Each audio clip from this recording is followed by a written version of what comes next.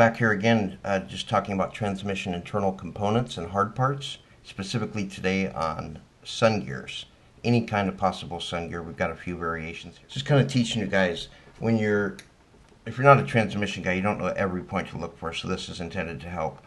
You want to look for the obvious stuff when you're inspecting your used parts, such as spline wear, and then obviously the sun gear. You can get these gears where they actually have a butterfly effect, is what we call it, where it's kind of wavy. Most of the time that needs to be replaced, but once in a while, if it's very faint and minor, it'll fly.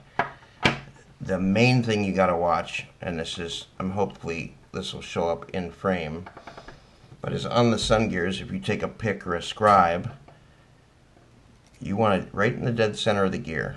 You want to watch for any hard facing wear, and that can be on one end, like 604 pinion gears will be just on one end of the pinion. Sun gears, and most commonly it's right through the center section, but it could be just the ends or even a tip of the gear broken off just in sections. Any of that metal. And I'll find you an example here where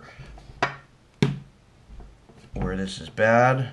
My suggestion is take the sun gear out into natural lighting on a good day, walk outside even on a cloudy day.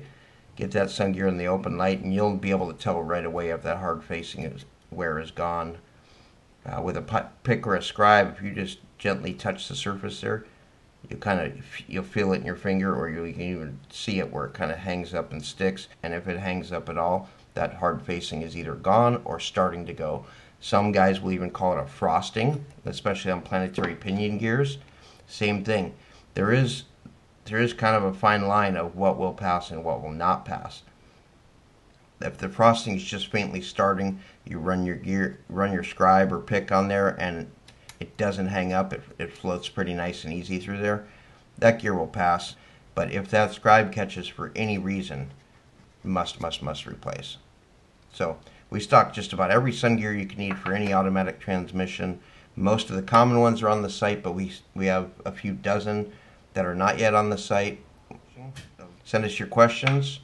Let us know what you need listed on the site if you can't find it. Hopefully this helps you salvage your repair and make sure you don't put a bad part back into your unit. Thanks for watching.